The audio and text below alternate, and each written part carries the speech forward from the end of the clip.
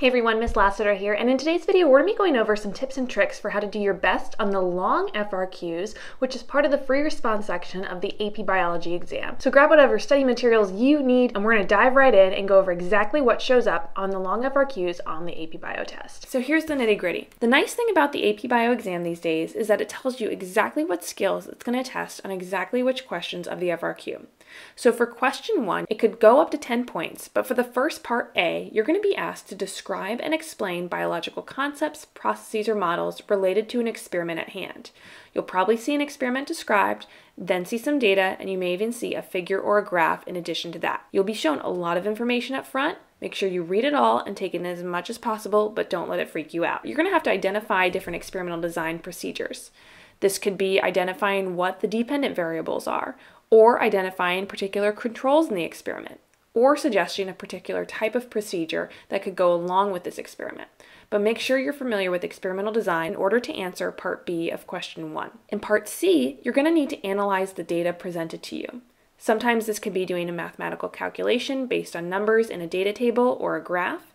Sometimes this could be looking for a trend or figuring out which group or which treatment had the largest effect in the experiment. Make sure you've practiced with a few old FRQs to see what this analysis of a data set might look like. But you don't need to justify or explain why until you get to part D. This is when you're going to make and justify predictions. If it asks you to determine a particular number set or a treatment group or identify something in part C, you don't need to explain why or make a prediction as to what happened until you get to part D, where you're going to be asked to make and justify predictions, sometimes related to a later experiment that might be done in addition to the one that's already explained to you. Question 2 is pretty similar. In part A, you're going to need to describe and explain biological concepts, processes, or models. In part B, this is where the graph shows up. So question 2, expect to construct a graph, plot a chart, and use confidence intervals or error bars. If you're taking the exam digitally, you won't have to create a graph, but you may have to interpret a graph or suggest what type of graph you might need to draw or describe a graph and how it would look. In part C, you're going to need to analyze data, again, similar to question 1, and then part D, make and justify predictions, again, similar to question 1. So how do I do well on these? Okay. Let's back up a little bit and just talk about some FRQ stuff to get us started. The free response questions come on section 2, which in total is 90 minutes of the AP Bio exam. You'll be given a 10-minute reading period if you're taking the exam on paper, and then 80 minutes to answer the entire FRQ section. Now within the FRQs, there are 2 long questions, which are worth 8 to 10 points, and 4 shorter questions. I have a whole other video on FRQ tips in general, so please make sure you watch that too in order to do your best on the FRQs on the AP Biology exam.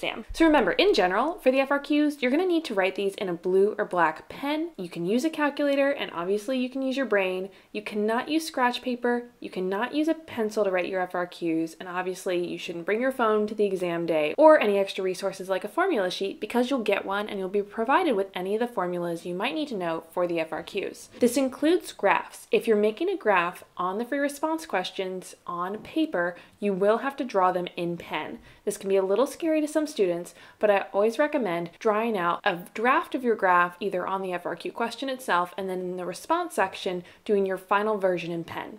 If you make a mistake, just cross it out with one line and then write what you wanted to write below it. It's not the end of the world, and the graders will understand if you need to correct something that you wrote in pen. Here are some general strategy tips. If you are doing the exam in person, use and plan your time wisely. Use the reading period and plan an order of attack. There's 2 schools of thought here. Some people say to start with the hardest questions first. I believe starting with the easiest questions first, or what you believe the easiest questions are first, will help you knock out some easy sections and take care of parts of the exam quickly, and then go back and use the rest of your time that you have remaining on the harder questions. So I recommend starting with the easiest questions and going in that order. If you don't want to do this, that's fine too. You can always go in order from first question to last question, or you can go in order from hardest to easiest.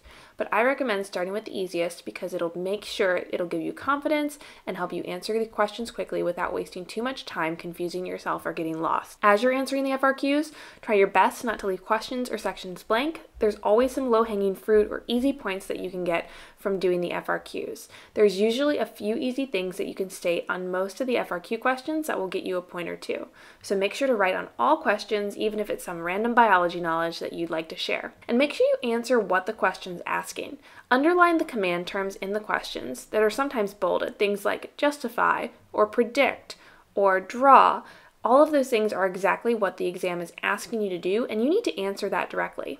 If it says to list 2 ideas or 2 reasons or 2 pieces of evidence, list 2, list your best 2, and no more. The AP graders are not going to accept it if you list 5, for example. Some more general tips, which are important to the long FRQs, are that you do need to write incomplete sentences, so avoid bullet point lists, outlines, and drawings. You can label the sections that the question's asking about. So for example, it may say for part A, do this. You can label part A, write your sentence out, and then part B, write your sentence out. But this shouldn't be a bullet point. You still need to write incomplete sentences. You do not need to write a thesis statement or introductory paragraphs or write in flowery language. In fact, AP graders want you to avoid this. You also shouldn't obsess over perfect grammar and spelling because points aren't counted off for spelling errors or poor sentence structure. As long as the graders know what you're trying to say, you won't be counted off if you make a spelling mistake. There are not going to be any deductions for having imperfect grammar. Please don't write introductory or closing paragraphs. You do not earn points for thesis statements or topic sentences. Don't ramble, get to the point, and answer the question. All right, so let's get specifically into the long FRQs here. These are worth more points, anywhere from 8 to 10 depending on the question. In order to prepare for these, you should definitely review experimental design. How do you design an experiment? What are variables? What are controls? What are ways to predict outcomes of an experiment? Practice making predictions or giving biological explanations of certain things. You always want to avoid certain words like love, prove, or any absolutes. Molecules don't love something. They have an affinity for something, or they tend to do something. Proving, again, statisticians will get angry at you for this, so try to avoid the word prove. You can say something supports data or something suggests something, but in general, proving is a very specific statistical term and you want to stay away from it on the AP Biology exam. And of course, absolutes like always and never, there's always going to be an exception to the rule, so you want to avoid these as much as you can. And of course, on long FRQs, gut check your response, make sure it makes sense, make sure if you've calculated something, it's not a ridiculous number that doesn't make any sense, and make sure that you've done your best to answer the question. As you're working, you might need to do some math or calculate something based on graphs or data table for the long FRQs. So use your formula sheet if you need it, show any work, show the setup of the problem, especially if you're working on paper. If you have to graph, which you probably will if you're working on paper, make sure you include these things. Always include a title for your graph. Always label your axes and include any units. If you need to specify that, scale your graph evenly and correctly, and make sure you choose the correct graph type for the data that you're showing. If you need to show error bars, make sure you include those on the graph. These might show up as SEM, standard errors of the mean, or just a plus or minus 2, for example, on your data table. So make sure if you see that plus or minus, you include those error bars as a part of your graph. When you're trying to choose the appropriate graph to represent your data, remember that a line graph is generally going to measure something that it's a change over time. So if you see time as one of the things that is going on in the data, you probably want to be thinking line graph. Bar graphs are going to compare individuals with different data points, so be thinking about categories or different trial runs. If it's a scatter plot, we're going to be seeing 2 different quantitative data points with those points meeting at a certain part on the graph. I would predict that on the AP Bio exam, you'd probably have to draw a line graph or a bar graph. Both of these can have error bars though, so make sure you watch out for those. It's unlikely you'll have to draw a pie graph, especially if they provide graphing paper or a graphing paper section for you on the exam. But make sure to note that if you need to show percentages or components of a whole that add up to 100%, a pie graph would be appropriate. In the past, before the exam structure changed, you see that graphing showed up on the long FRQs every year from 2016 and beyond. These first two questions are the long FRQs and will remain the long FRQs for the exams moving forward. The long FRQs are meant to be challenging and difficult and will test you on very specific things. The exam is designed with these harder questions up front, and it might stress you out, but if you know that they're coming and you're prepared for them, you should be able to tackle them in a way that you can show off your knowledge and do your best possible in the exam. Don't let the exam structure of putting difficult questions up front stress you out and throw you off your game. But make sure when you're doing your graph, sketch it out, make sure you write in pen for the FRQ answer. If you have to draw lines, try to draw as straight as possible. You can't bring rulers or extra paper, but you can use your other writing utensils as a straight edge if you want.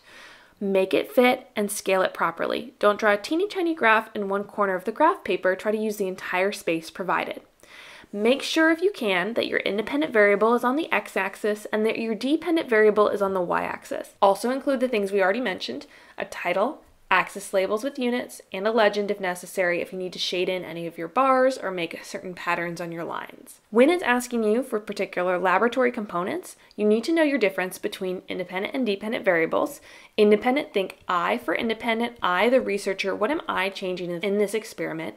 Dependent, think D for data. What are we measuring here? What is the data being collected in this experiment? Those are the variables you might need to differentiate on the exam. Controls can be a multitude of different things. Typically, a control in an experiment would be the condition with no treatment at all or the treatment in natural conditions. So think about that when it's asking you for what the control might be.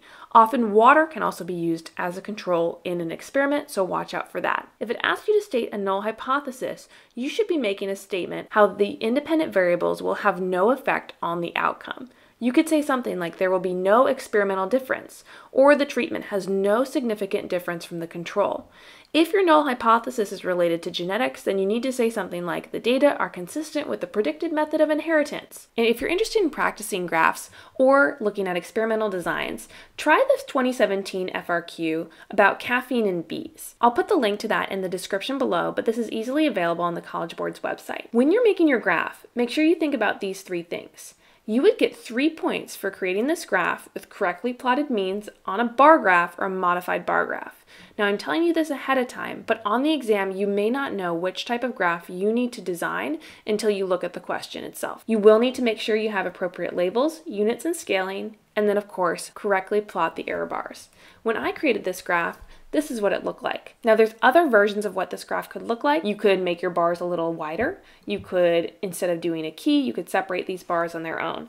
But do notice that I've included labels and units for both my treatment groups as well as memory, and I've specified exactly what memory is and what they're measuring on that y-axis. I've included my error bars, and I've shaded, and I've also labeled each of those bars to show the difference between each of the treatments at both 10 minutes and 24 hours. Hopefully you'll take some time to practice some of these, use the resources that the College Board provides, and the more practice you do, then the better you'll get at answering these free response questions, the long ones, questions 1 and questions 2. Thanks so much for watching. Give this video a like if it's been helpful, and I'll see you later.